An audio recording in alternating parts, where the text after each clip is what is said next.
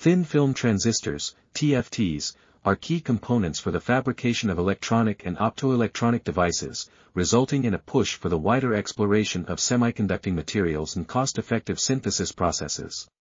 To address these challenges, a simple approach was developed to produce 2-nanometer thick indium oxide nanosheets from liquid metal surfaces using a squeeze printing technique and thermal annealing at 250 degrees Celsius in air.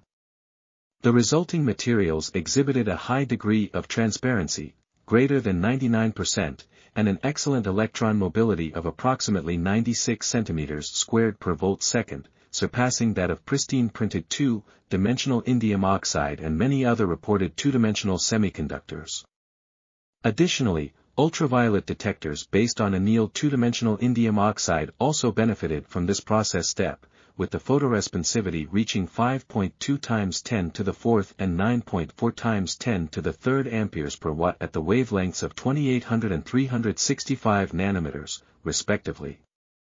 This article was authored by Chung Nguyen, Aishani Mazumder, Edwin L. H. Mays, and others. We are article.tv, links in the description below.